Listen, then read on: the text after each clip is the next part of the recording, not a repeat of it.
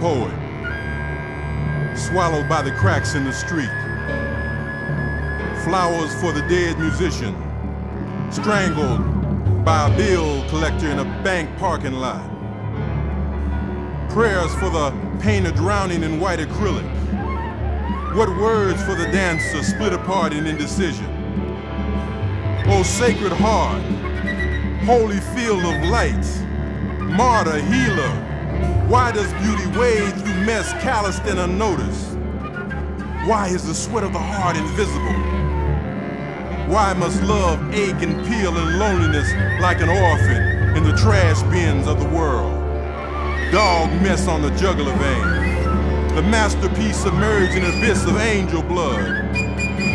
The painting is hung on the wall backwards, lost to the eyes of babies. Why do sons die before their fathers?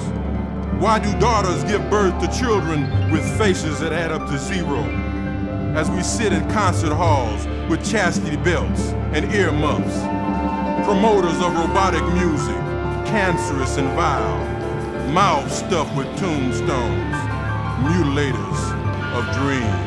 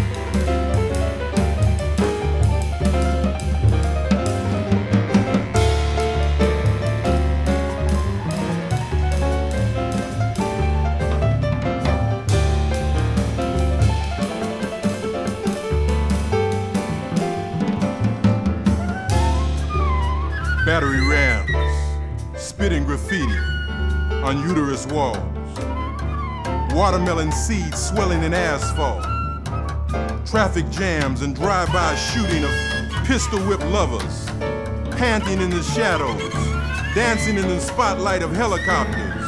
Woe to the lost fruit and all its nectar. Woe to the suspended soul spinning in an unformed universe.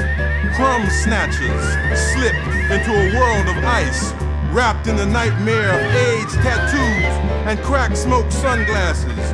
No eyes smooth, no navel smooth, no music, no mouth smooth, only nostrils plugged with the funk of dreamless men, tripping over the length of their life, scripted with a pitchfork at the edge of a flame. The place where they came together is the place where they fall apart. They look at each other tongue-tied, in a void of cracked eggs, chanting the Pledge of Allegiance to a pit bull with a billy club on an ocean of cracked vials and Uzi shells.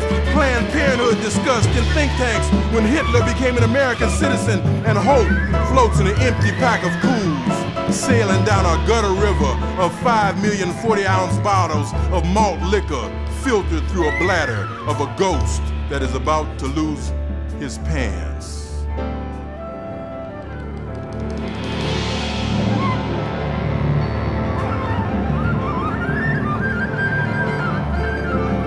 Holiness, uttered from the bastard's lips, suck fire from an ocean in a drop of blood. To have been to the place of torment and return with a badge of scars and praise on your lips. In the silence you will understand when the ears are turned inward and the work is placed on the desk of the heart. Under the light of the mind, the soul sweats.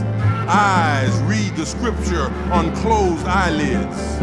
You will extract wisdom from a tear. when the horse of desire is tamed and rode to new horizons. Then you will move through the body of God as a healing agent rather than a disease. Tears. Tears.